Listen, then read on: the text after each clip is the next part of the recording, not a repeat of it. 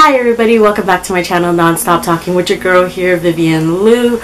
Today I am going to be filming a book unhaul. I did some spring cleaning recently, and honestly last year with the pandemic I actually got to knock out quite a few of my physical TBR, and you know, I read more.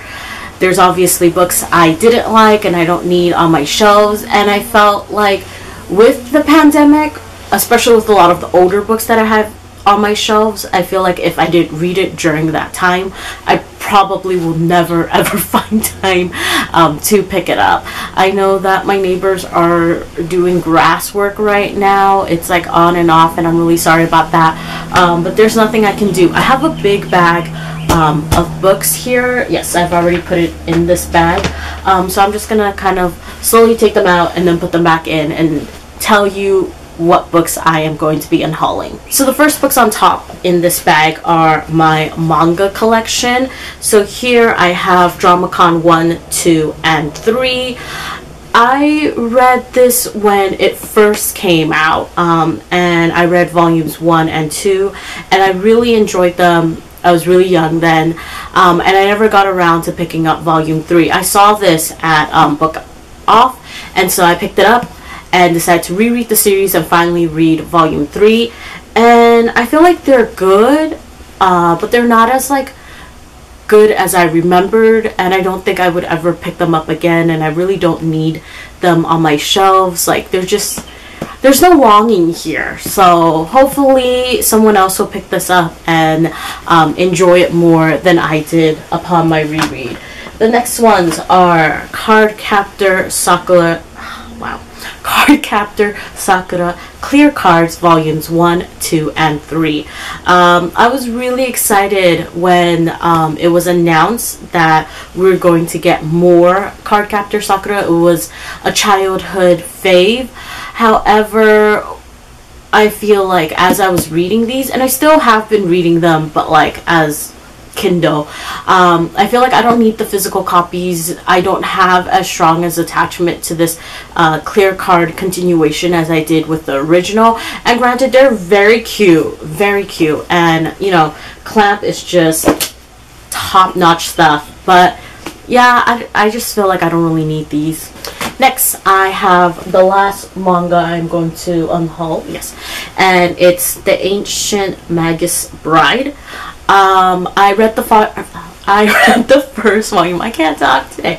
I read the first volume, and I really love like the art. I think the art is like really pretty, and it has like dark fairy tale vibes to it.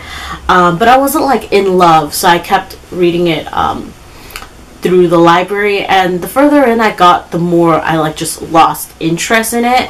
And since now I know I don't really like the series that much, I don't feel like I need to keep any physical volumes that I have. Next, I have the 12 Days of Dash and Lily. I accidentally bought this in preparation for the Netflix live adaptation, and I didn't realize that it was actually the second book. It's the sequel. So that was really dumb. And now that I've watched the Netflix adaptation, which I really enjoyed, by the way, I feel like if they come out with more, I would just probably watch it. I would never read it anymore. Next, I have Hunger by Roxane Gay. I really like her writing. I really like the topics that she discusses. It's very deep and profound and eye-opening, but I don't think I would ever pick this up again, and I think it could go to someone else who probably would be able to get more from it. Next book I have is Until Friday Night. I really thought I was going to love this. I was so excited for it, but I don't know, it was very like lukewarm, mediocre to me, that I didn't even care to continue on with the rest of the series, so I don't need this first volume. Next, I have Truth Witch. This book has been on my shelf for a really long time, and I finally went and picked up the audiobook during the pandemic, and it was good, but I just, for some reason, I kept being like detached from the story. Like it couldn't hook my attention, and I kept was like, when is it gonna end? When is it gonna end? So I won't be continuing on with the rest of the series. And like I said, if I'm not continuing, I don't need the first book physical copy. Next, I have Mao's Last Dancer. I bought this on a whim online, and I didn't realize how thick it is. It's big, and I honestly wasn't that much interested in it, but I thought it would be like a short, quick read about this like real person. But look at that size. I was super intimidated, and there is a movie. So if I ever want to go around understanding this person's story, I'll probably watch the movie instead, in all honesty. Next, these are just some books from more of like my childhood bookshelves that I'm getting rid of. One is Silent to the Bone. I remember reading this in maybe before middle school or maybe in middle school. I think like my principal might have gifted me this book, and I remember being like blown away when I read it, and I think I still remember the ending or the twist. I think. Yes. No? Yeah, I think I do. Yeah. So I actually think this is really good, but obviously like I feel like I'm too old for it now, and I think it could go into better younger hands, so it's target audience. Same thing with this. It's off my childhood bookshelf. I'm pretty sure I read this. What's it called? Millie's Unsettled Season. I actually like have no recollection of what this is about, but I'm pretty sure I read this, and because like honestly I have no recollection of what it's about, like I don't need it on my shelf. Next, I have Attachments by Rainbow Rowell. Love the author, but love her YA stuff. I've read Landline, didn't like it. Read Attachments, loved it more, but didn't like love it. So I just feel like with her adult stuff, her older adult stuff, I like don't really care for, and so I don't need a copy. Next, this might hurt a few people, and I'm really sorry. This is The Perks of Being a Wallflower. This is one of my friends Melissa's favorite books. I never read it as a teenager, and I know that's when most people read it, and they probably got different feels from it. Reading it as like an adult, and this is like one of the books, you know, I finally got to that was like on my long old TBR that I finally picked up during the pandemic, and I don't know, I thought I was gonna like really love it. Like with the way people talk about it, I thought this is gonna be my jam. It's just gonna make me cry, and it did make me cry at certain points, and it did make me emotional, but I didn't feel like it hit me in a way that I was expecting it to. Like, yeah, it kind of slightly underwhelmed me, so I don't need it around. Next, I have Jacob Have I Loved. I've read this author Catherine Patterson's other books. What were they? The Gilly Hopkins, and then Terabithia, and I loved both of them a lot. So I had this like secret like reading goal last year that I was gonna like pick up more of her stuff just to read, and I read this, and this just did not age well. Like, it's kind of weird and gross at certain points.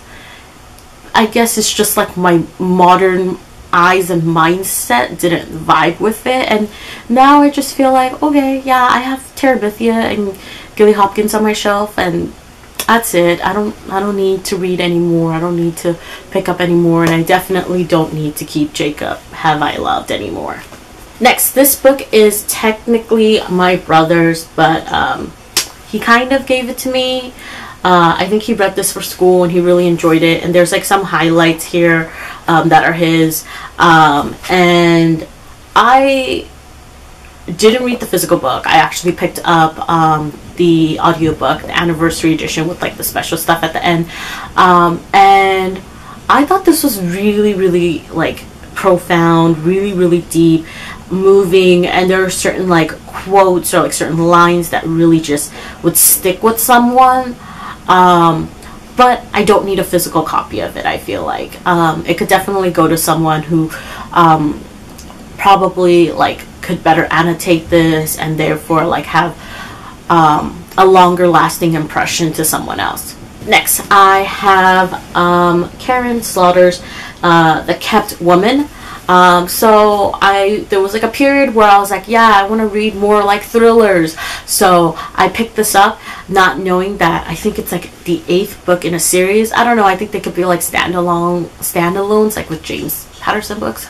I'm not too sure. I didn't go in depth researching that. I just knew it was the 8th book, and I like reading things in chronological order, and it really bothers me when I read things out of order. I just can't. So if I do read this, I'll probably have to get the first book, and from the first book to 8th book, it's going to be a long time before I pick this up. So I don't need this just collecting dust on my shelf for now. Next, I have Not Your Sidekick by C.B. Lee.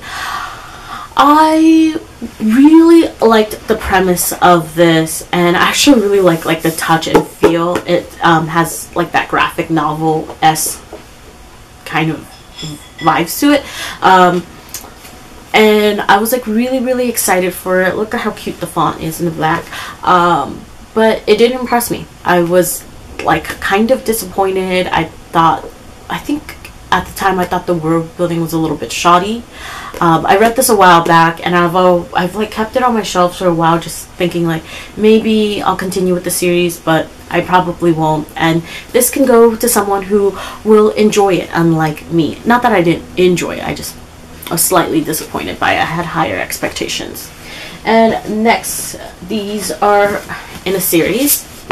I have A Study in Charlotte and The Last of August. I really like Sherlock Holmes, and I love like Sherlock Holmes like spin-off stories and whatnot. So I was really excited about this, especially because Holmes is a teenage girl and then Watson is a teenage boy, and they get into mischief. But honestly, I think the first book was okay, but as it continues, because I picked up the audiobooks after this,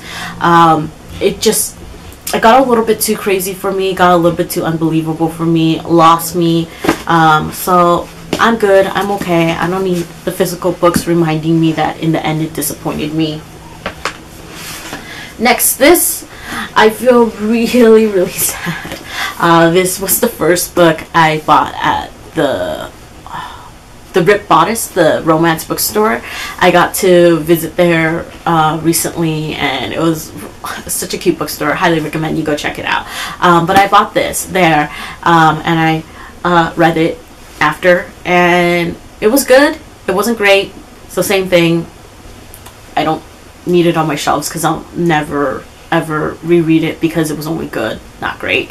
But I do highly recommend people, pick this up. It was cute. I just wish I loved it more, but it's always really nice to see a plus size heroine in your romance novels. Next, this is one of those books I was kind of like talking about how like it's been on my TBR, like physical TBR forever, and I've never ever picked it up. And if I wasn't gonna pick it up during the pandemic when I had a ton of time to read, I will never ever pick this up. And this is Girls Like Us, and that's the reason. That's it. Next, this was one of my friends, Nicole's, I guess liked books when she was a teenager, like in high school and stuff like that. I heard her mention like the title in passing, and I remembered it in the back of my head, and I saw it for cheap, and I was like, yeah, let me pick it up. But I have no interest in reading these types of stories anymore. So hopefully it can go to someone who will have interest in it. Okay, these two books are also in a series, and it's Miss Peregrine's Home for Peculiar Children and Hollow City. I read this a few years back, and I actually really liked it. I love the concept, I love the photos, and I actually, there's paper. I read this right before the movie came out, and then I heard like the movie's like completely different from the book, so I was like, I won't watch the movie. I'll continue on with the series. And I never did. I actually bought this at Book Off. And yeah, I never did, and now it's been so many years later. Like, when was the movie even released? Was when I read this. So it's been so many years. I like have no feelings left for it. I will never pick it up. So it's time to go to someone who will pick it up. This next book I've kept on my shelves for a really long time. I bought it right when it was released, and I love the cover. I love the cover so much. Like, look at this. Look at this. Look how cute that is. And the inside is actually really nice. It's blue. And I love like everything about this. Besides the story. I thought the story was like, look at this. I thought the story was just meh. And I was hoping like as it goes on, it will, you know, get better. And I would love the rest of the series more and would feel the need or want to keep this first book. But I would say like, I think I've read 2 and 3 now. The first book is the best. And I already felt like the first book was just good, not great. And I know I've been keeping this because of the cover, but it's time to let it go. Especially since April is my birthday month. April is my birthday month, so I am anticipating that I will get a lot of books as birthday gifts. So I do need to make space on my shelves for the new books. Next is All Fall Down by Ali Carter. I love Ali Carter. I would say she is my favorite. Middle grade, younger YA author. I have all like her. I have her. What's it? The Gallagher Girls series, and then the one with the heist, and Not If I Save You First. I have a few of her other books, and I have them in like different covers, different editions, because I just really like her stuff. And I finally went around and picked up this. I think this is like one of her like to her newer series, and I didn't love the first book, but I kept it around thinking like maybe the second and third book would be better. Honestly, this trilogy as a whole was very underwhelming. I didn't like it, mainly because I didn't like the main character. I found the main character to be really annoying, and so it was really hard for me to like get into the book and to support her when I was just like, oh, it's so tedious being in her mind. So I'm really sad to, you know, let this go, because now my Ali Carter collection of my bookshelf is incomplete, it feels like, but there's no point in keeping a series that you didn't love, or keeping a book that you didn't love. Next, I have On the Edge. I bought this a while back when I was like really in love with what's her name? Simone Uckless. I was really in love with her stuff, and I bought this back because it gave me like similar vibes, similar plot, and I think it might have been Goodreads that like recommended it to me. But I realized one thing. I'm too old to read these. Like, I'm just not the demographic, the target audience for it anymore. Next, I have Misery by Stephen King. This is one of my friends, Jenny's favorite King book, I think, or one of her favorite King books, and she also really loves the movie. I did watch the movie after reading the book. I fell asleep while watching the movie. I rewatched it. I did from the beginning, and like the second time around, I think I was just too tired the first time watching it. But the book, yes, I thought it was actually really good. I actually like this more than It, and It was my first Stephen King book, and Misery is my second Stephen King book. But there's just something about Stephen King's books where like there's always portions or parts of it that you just feel like, what? You know? So you can't like, I feel like I I can't love it as like a whole. Like there's only certain bits and parts. Same with this. There are certain bits and parts that I was just like, wow, oh my god.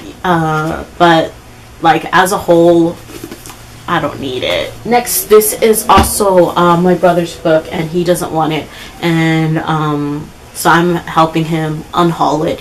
I think he picked this up along with another book that I've unhauled before for school, and yeah, like these are not books I would read, so I don't need to keep it if he's giving it to me.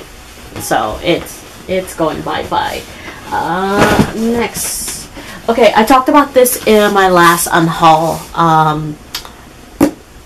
saying that I wasn't sure if I was gonna unhaul it or not. So I did keep it. It's still here with me.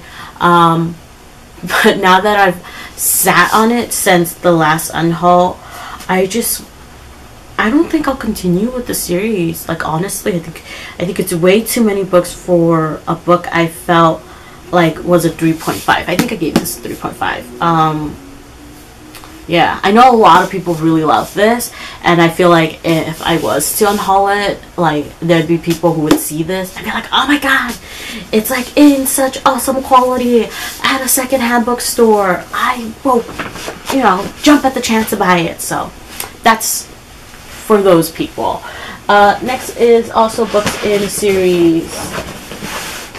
So I have like a small little Harry Potter collection on my bookshelf. And I've always kept this book.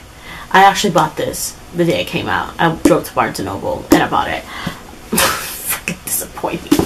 I don't know why I did it. I bought it and I came home and I read it and I hated it. Oh man. But I kept it. I kept it all this time because I felt like my Harry Potter collection would be incomplete without it. But I'm older now. I am not so uptight about collections needing to be complete, especially with limited space. So I don't need this. And also I was looking through my childhood bookshelves, and I have a very damaged paperback Chamber of Secrets that I no longer need because I have all the books in hardcover now. And I also have, I don't know, this one is Prisoner of Azkaban. This one is missing the dust jacket, and I don't like that it's missing the dust jacket. So maybe someone would want, oh, I don't know why I didn't just read it from here. But yeah, maybe someone would want, you know, Prisoner of Azkaban missing the book sleeve. And that's it for the first bag. I thought there would be a lot, but it wasn't like that much.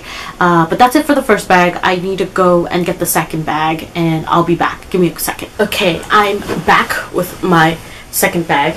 This one is not really that interesting, honestly. It's just books from my childhood bookshelf. Firstly, am I able to grab all of this in one go? I used to love Chicken Soup for the Soul. I have other volumes too, but these are the ones that I found. And yes, I used to love Chicken Soup for the Soul, and I have a lot of them, but I feel like adult me no longer cares to read them. Like, I have no interest in them anymore. I posted on my Instagram, and some of my friends are requesting that I put them aside, or some volumes aside for them, which I will do. So they're going to good homes. And yeah, I mean, I've always, like, there's always a spot, I guess, in my reading heart for Chicken Soup for the Soul, because I don't know, I used to just love them so much, and I read so many of them. But yeah, like, if you were to give me one right now, like, I'd be like, okay, but I wouldn't read it. That was like a weird explanation. So honestly, like, in short, I used to love Chicken Soup for the Soul. I used to collect them. I have a ton of them. But now that I'm older, I don't read them. I would never read them. And it's time to give them to a new home. Next, this is my sister's book. She had to read it for school. Ooh, this was, I think, is this Borders? $13.95 she bought it for then. It's based on a real teacher, and my sister studied child development, so she read this. Last time around I asked her if she wanted to still keep this, and she said she did. And then this time around I'm like, hey, do you still want to keep this? And she said she didn't, so off it goes. And then this is not part of the childhood collection, but this is one of the books I had to pick up. It even has the school bookstore. When I was in college, I studied kind of something similar to East Asian language and culture, mainly focused on Chinese and Japanese. And I have a lot of books like these that I've kept, and I just, especially with the ones that are like literature or poetry, I've kept those just because I like them, and maybe one day I'll just like feel the urge to just like read some Chinese literature. But these history books, I'm okay. I don't need it. I don't know why I kept it. I was like, oh, I'll get back to it. I mean, I do know why I kept it, but I mean, I don't need them anymore for where my life is going now. And I think this might be my aunt's book. It's like super old and like looks like it wants to die. I don't even know what that price tag is saying. But yes, I think it's my aunt's book. None of us want it. I don't even think places would even take this. But it's called Sour Sweet by Timothy Moe. I've never heard of this author, and he's has another book according to this. What is it about? At the center of 60s London, the busy Chinese community lives by its own precise and violent rules, flourishing like a spiky, brilliant crystal garden in the murky waters of Soho.